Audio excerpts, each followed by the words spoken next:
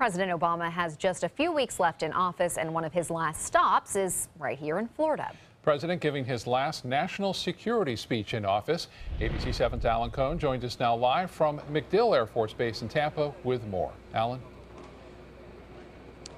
Scott, just a reminder, MacDill Air Force Base is not only the home of U.S. Central Command, it is also the home of Special Operations Command, you know, the folks that got Osama bin Laden. The president came here not only to thank the incredibly brave men and women who are here, but also to throw down a marker to the next administration, specifically that you can defeat terrorism without defeating or compromising the nation's ideals. It was billed as the president's last major speech on the nation's strategy in the war against terror. In a hangar full of military personnel, the president says ISIS has been decimated, it has lost territory, and is on the run. But he warned the nation against a state of perpetual war. He called on Congress to pass a new authorization to specifically go after ISIS. In not so many words, he cautioned the incoming Trump administration about using torture, as well as referring to the battle as a war against Islam.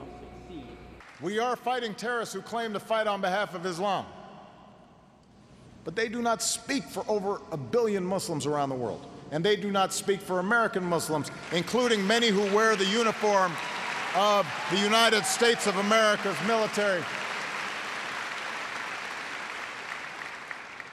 If we stigmatize good, patriotic Muslims, that just feeds the terrorist narrative. It fuels the same false grievances that they use to motivate people to kill.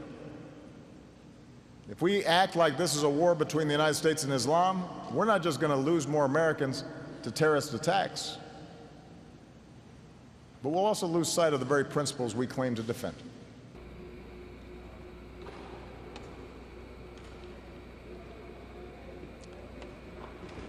The president also once again called for the closing of Gitmo, a promise that he made when he entered office 8 years ago, but was never able to fulfill. We'll have more on the president's visit to MacDill Air Force Base coming up on ABC 7 at 7 in just about an hour. Reporting live from MacDill Air Force Base, Alan Cohn, ABC 7, your Suncoast News.